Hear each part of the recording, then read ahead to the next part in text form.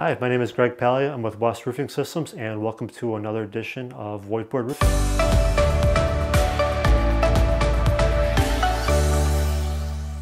In today's episode, we're going to talk about torch-down roofs. I know they're super old. We're going to talk about how you repair them, what options you have, and what you should do going forward. So the first thing any commercial roofing contractor is going to do, they're going to want to come out and look at your roof.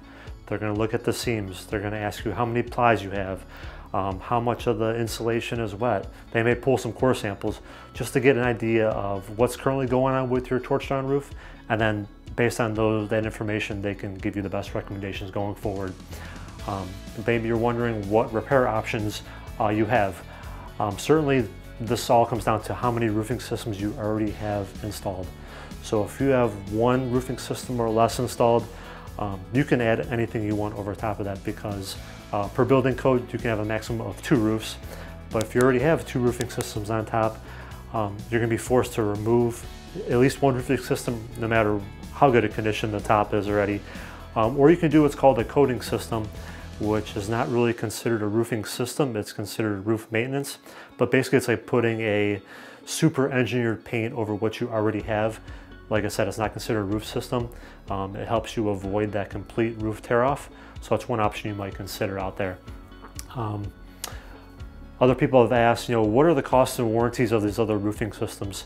Say you only have one roofing system, like your torch-down is your only roofing system out there. You can put whatever you want on top of that. You could do TPO, EPDM, which the single plies are very popular. You could spray foam the roof if you're looking, maybe you want to do some changes in your sloping to avoid ponding water, or you want to add some R value, or you want a renewable roof. You might lean towards spray foam, or you can lean towards a coating system as well. The costs, coating system is $2 to $4 a square foot. Certainly the prices have gone up with today's shortages that have gone on. Foam roof is $4 to $6 a square foot. Same with all the single plies, so TPO and EPDM are usually around $4 to $6 a square foot.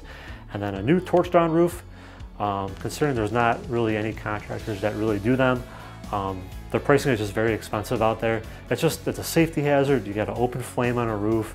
It takes a lot of time to do that. I don't know how much they are per square foot, but I could almost promise you they're more expensive than the other roofing systems talked about. And then really, if you have a torch-down roof right now that needs repair, what should you do right now? Really, I would contact at least 3 different commercial roofing contractors, and probably ones that do different roofing systems as well. Get a single ply guy, get a spray foam guy, get a coating system guy, and if you can find a torch-down guy, get him too. Get him on your roof, have him assess what's going on, let him tell you what repair options they're gonna do and the costs, and then weigh out the options that way.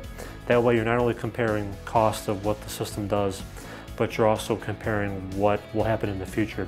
Like for example, a lot of people pick spray foam because it's easy to, change the slope because they already have ponding water, and they're gonna save in future energy costs, which is a great plus that other systems can't say.